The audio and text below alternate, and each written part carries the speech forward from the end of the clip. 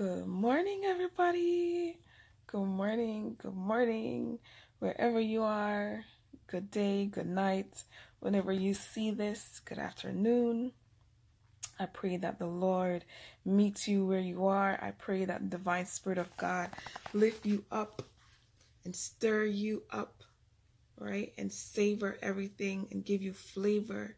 I pray you be the salt of your generation, the salt of your community, the salt in your workplace, in the atmosphere, wherever you are planted in this season. I pray that you be the savior salt for that corporation. I pray that the Lord will continue to establish your feet, establish your mind, establish your hands. Whatever you touch, wherever you go, you are favored tremendously. You are respected and loved because the grace of God is hovering over you. I am well. I know it's been a month. I checked my video and I'm like, God, it's been a month. But I'm still focused. Just been busy, and I just got over a complete transition in relocating in a new environment, a new setting, a new dwelling where the Lord has shown me and has provided tremendously every step of the way. So I'm thankful, and I just have to get at it again and give you guys the word because the word is life. The word is a magnet. The word is supernatural. The word is just vibrant, right? So right now I'm working, but I'm just going to share this quick word with you. Isaiah 53. And it says, wherever you are, please, get your Bibles and let's break bread together, right? Whatever it's on your phone or the physical Bible. Let's break bread together. I'm working from home. But I love it, and I'm thankful that I can do this and share my time with you guys as well as communicating with God. Don't mind the physical look right now because God doesn't look at that. He looks at our hearts, and yeah, he doesn't watch our garments. Yes, he wants you to be clean and stuff like that, but I am clean in the name of the Lord, and so you are too. Okay, so Isaiah 53, and it says, it's verse 1 through 12, pretty short, but it's a good read, and I hope you enjoy it as well. I hope you take something and get something from the Holy Spirit this morning, whatever time you may hear this and whatever time you may receive this. Who have believed our report, and to whom is the arm of the Lord revealed? To whom is the arm of the Lord revealed? For he shall grow up before him as a tender plant, and as a root out of a dry ground. So whomever the Lord is established their grounds, right? What you will know the Lord is with you, because when the Lord comes and wherever he guides, he provides, right? So you will see the repellingness of God just constantly sustaining you each step of the way, right? Verse 2. He have no form nor comingness, and when he shall see him, there is no beauty that we should desire him, right? Well, there is no beauty that we should desire him, because God accepts us for who we are. He loves us for who we are, just as we are, right? But he calls us into cleanness. He calls us into being transformed of the mind, right? And renewing the spirit in you, right? So verse 3, he is despised and rejected of men. That's Jesus Christ of Nazareth, a man of sorrows and acquainted with grief. And we hid as it were our face from him, right? He was despised and we esteem him not, right? Verse 4, surely he have borne our griefs and carried our sorrows, yet we did esteem him stricken, smitten of God, and afflicted. He bears so much. Christ bears so much for you and I. He bear a lot. He went through a lot, right? Verse 5, But he was wounded for our transgression, he was bruised for our iniquities, and chastisement of our peace was upon him, and with his stripes we are healed. Right? Verse 6. All we like sheep have gone astray, we have turned everyone to his own way, and the Lord have laid on him the iniquity of us all. So his father, God, has laid the world burdens upon his shoulder. That's what verse 6 is declaring. Verse 7, he was oppressed and he was afflicted, yet he opened not his mouth. He is brought as a lamb to the slaughter, and as a sheep before her shearers is dumb, so he opened not his mouth. So with everything that he bare, with all the chastisement, the mockery, the lies, the gossip, and the tortures and the whipping, he did not open his mouth to complain. He withhold himself, and he took it because he knew that was his purpose. He knew that was his destiny and his purpose of being on earth, right? Verse 8, he was taken from prison and from judgment, and who shall declare his generation? For he was cut off out of the land of the living, for the transgression of my people was he stricken. And he made his grave with the wicked, and with the rich in his death, because he had done no violence, neither was any deceit in his mouth. So when it's verse 9, when it said he made his grave with the wicked, so that he died for the wicked ones as well. He died for the rich one as well as he died for the poor, right?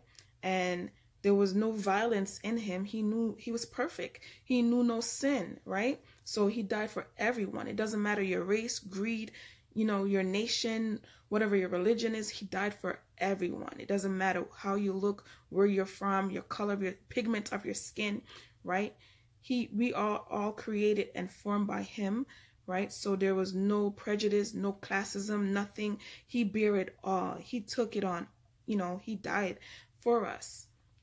Verse 10, yet it pleased the Lord to bruise him. He hath put him to grief. When thou shalt make his soul an offering for sin, he shall see his seed, and he shall prolong his days, and the pleasure of the Lord shall prosper in his hand. Because he bared it all. So everything because he committed to his work, right? He committed to the calling of bearing this cross and all the cross of the nation across the world, right? He bare it. So because of that, God has all things. God has put a lot of stripes upon him, just like a sergeant or a high, in command. They go to battle and they cover their troops that they're leading, right? And they protect a nation, or wherever they're assigned, they protect so the enemy does not go in and devour or to kill, steal, and destroy, right? And they come out victorious after whenever their assignment is up or finished, right? And they get these stripes, right? They come out as a warrior, as a that lead, and there was no mutation, no brutality, nothing, right? Everyone returned to their homeland without a bruise, right? So they get these stripes, they get these accolades. It's just like Christ, right? He conceived the birth of all the evil, whatever it was. He conceived it all. He took it on all. So because of that, his due reward, right, for being obedient to his father, right, he got all these pins and reward and all these accolades and all these power and supernatural gift to keep his people and to keep us, right? And when we ask of him anything, right, he has the authority from his father to pronounce it, right, to manifest it, to call it into fruition, right? So that's what verse 10 and verse 11, he shall see of the travail of his soul, and shall be satisfied. By his knowledge shall my righteous servant justify many. So God calls him his servant, right? He's justified in the eyes of God, for he shall bear their iniquities. Therefore will I divide him a portion with the great, and he shall divide the spoil with the strong, because he have poured out his soul unto death. That's deep. That's verse 12. Therefore will I divide him a portion with the great, right? And he shall divide the spoil with the strong, because he have poured out his soul unto death. And he was numbered with the transgressors, and he bare the sins of many, and made intercession for the transgressors. So it's just like me or many other saints of God are in Christ, right? Many other believers. They're missionaries. There's, all these women and men of God that God has called to do different service, right? They go into war, like the most scariest point of in these depthful place on the earth, right? And they get things done, and they share the word of God and preach the gospel, right? And it's just like that, right? So we are partakers of the ear of Jesus Christ, right? So our work, or my work, your work as a believer, right, is to share and, to take on burdens and to fight battles, or whatever your duty is, or whatever your calling, your purpose is, and your destiny is, right? Is the same thing. It's a imagery of Jesus Christ, right? And how he performed, how he delegated, how he performed things, and how things was done, right? How he carried out his work. So, and there ends the reading of our word, verse 12. Therefore will I divide him a portion with the great. So God is saying here that you being a servant, you being a believer, right? You being the righteous one, he's gonna divide, right? Your portion is gonna be great, right? You don't have to worry, despite what you may face, despite what you may go through, as long as you keep your eyes to the hills from whence cometh your help, right? And that's heaven, right? So you know that your portion will be great. Your portion is divine. Your portion is tremendous, right? And if you are a believer and you are living according to the will and the way of God every day, right? Also repenting if you fall or fail in any way, he is just to hear and to release you or to forgive you, right? So you keep on moving, you keep on toiling, right? You keep on stirring up, you keep on being a salt in any corporation, in any environment, right? Because we know that God is he's a diligence, he is just, and he will accomplish that which he sends his word or his people to get accomplished. Whatever he is stirring you up to do this season, it will be accomplished. It has to get accomplished, right? And so I hope you got something from this. I hope Isaiah 53 kind of give you a more in-depth or revelation. And just know that whatever your assignment is in the Lord, that you have all you need to get it accomplished. You have all you need to sustain and to be positioned and not to feel weary or burdensome, right? He is a God that he lifts the burdens, right?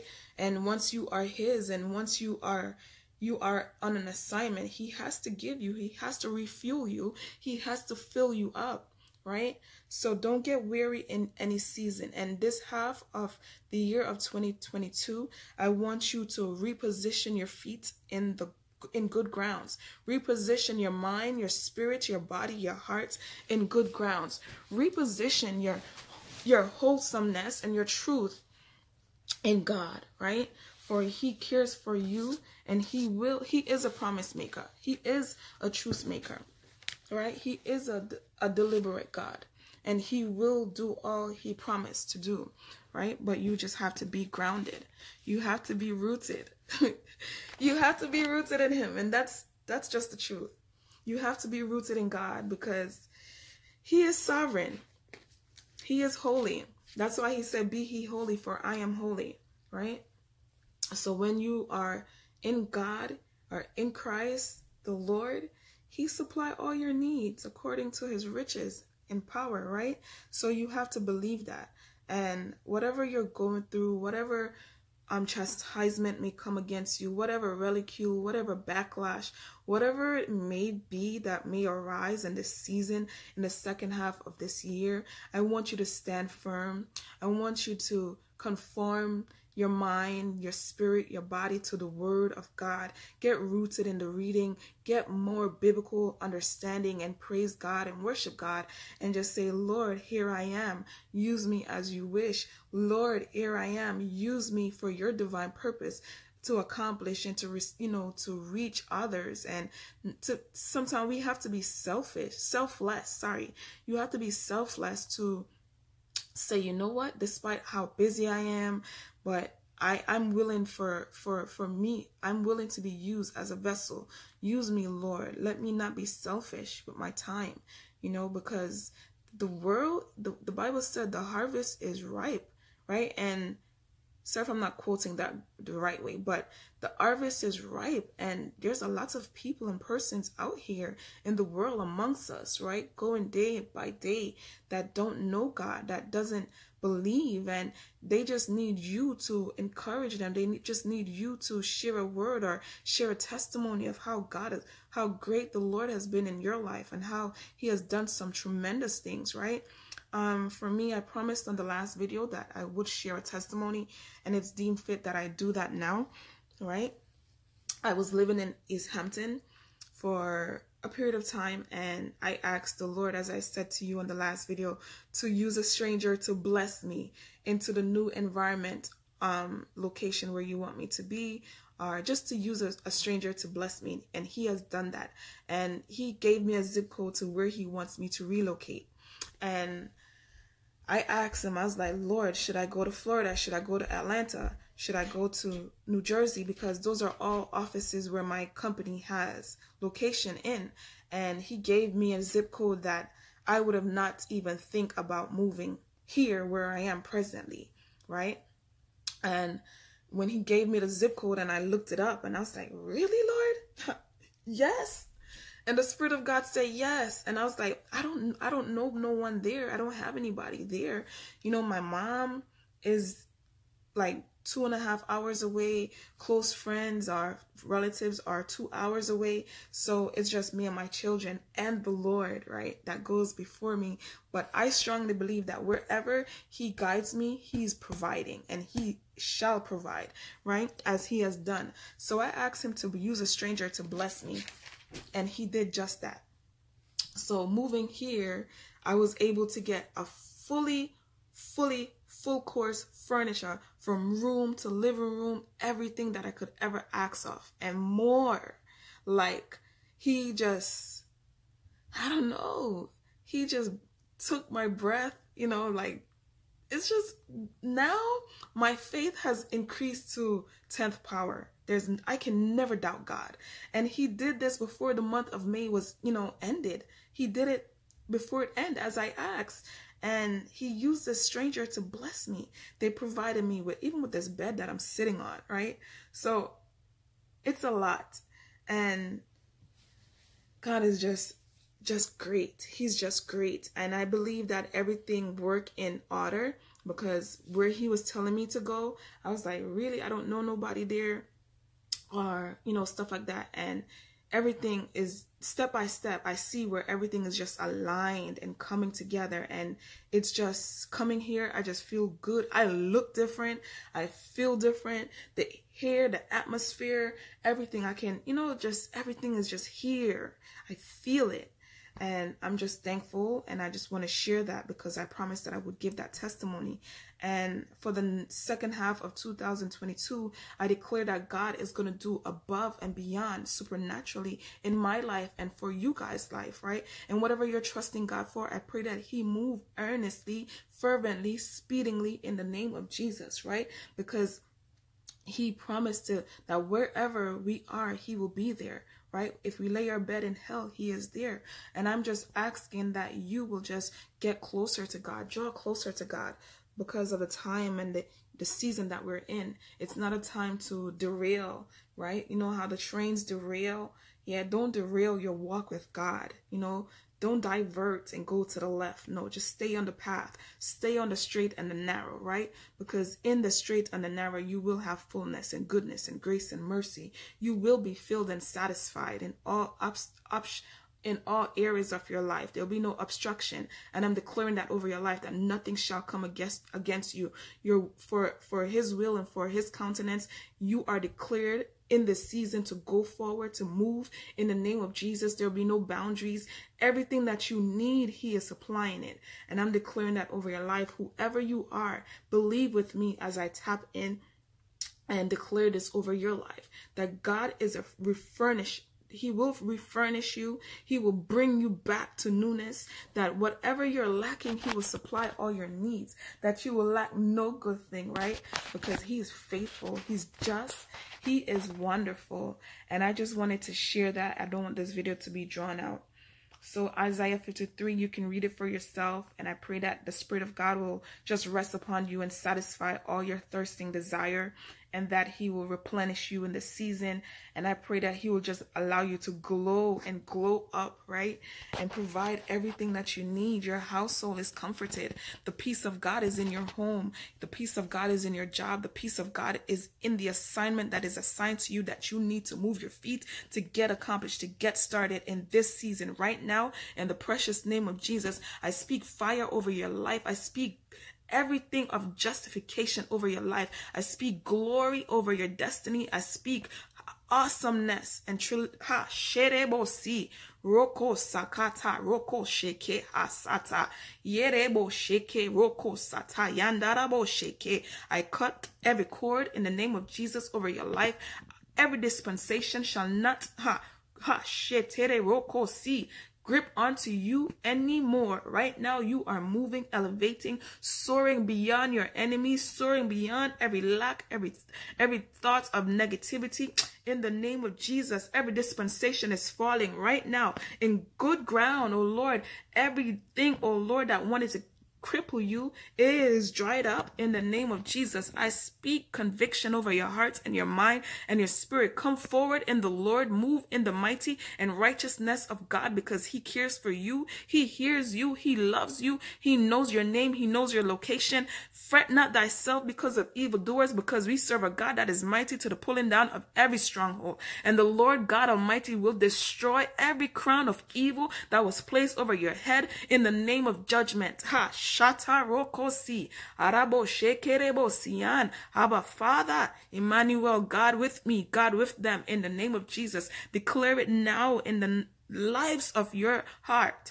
Shata roko sian. How deep is the well of your heart for Jesus Christ? How deep is the well of your heart for Jesus Christ? How deep is the well of your heart for Jesus Christ? How deep is the well of your heart for Jesus Christ? Let the Spirit of God continue to flow in your heart, in your mind, in your environment. Shata rokosi. I pray correction of your feet. I pray he's turning you around upon the path of righteousness.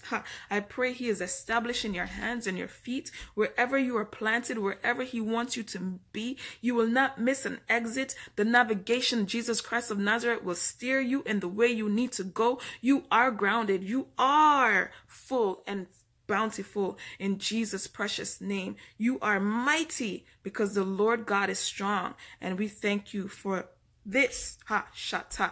I thank you for today, Lord. I thank you for today and forevermore. I thank you for today. I thank you for victory. I thank you for your mercy. I thank you for your peace. I thank you for your love, for you are good and you are God. I thank you for everything. Be blessed, be rooted, because he cares for you. He knows your name and he loves you, right? So move and have your being with God. Speak to him. Be rooted. Be graceful. Be divine, as he cares for you and he lifts you up. Move your feet. Be attentive to what he's showing you and what he's doing in your life, right? Call upon his name, for he is worthy and he loves you. Be immaculate. Be good. Go and go forward in the Lord thy God. Shata. The Lord is good. He is good. He is great. He is mighty. Like Tony the Tiger, he is great. He is great. Be blessed, everybody. Thank you for coming, and thank you for always just being committed with me. I promise you, being in this place now, I'm able to think, just be obedient. The Lord has given me such a big space.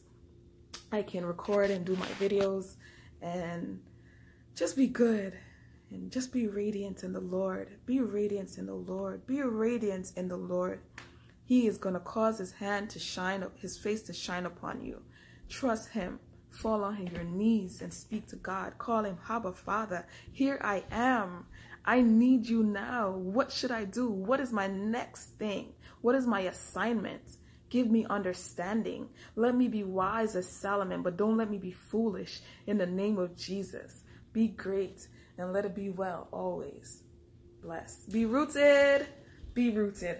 Be rooted. Stay tuned. Share my videos because you have many more coming from the Lord. Be blessed. Much love.